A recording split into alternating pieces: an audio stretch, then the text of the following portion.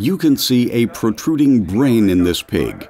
The piglet is also very small, yet the protruding brain is prominent and independent of the piglet's size.